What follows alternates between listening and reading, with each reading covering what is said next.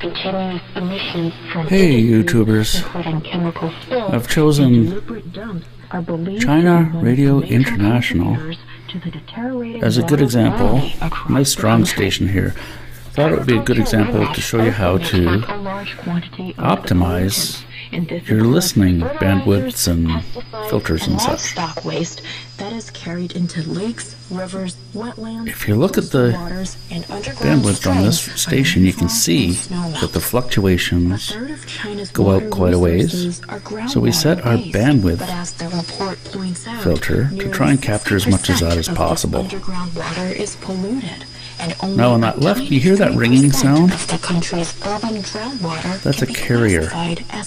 And my mouse is over it right now. You can see that peak. So what I just did is applied a notch filter on top of it. And the squeal is gone.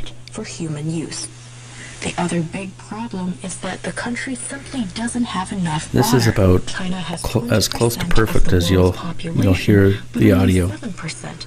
I'm going to turn off the notch again. Large-scale industrialization has overwhelmed scarce supplies, and drinking water has become the biggest casualty. That sort of high-pitched squeal. The shortage is worsening because China's rivers are disappearing.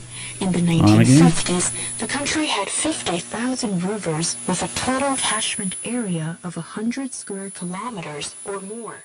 Now the number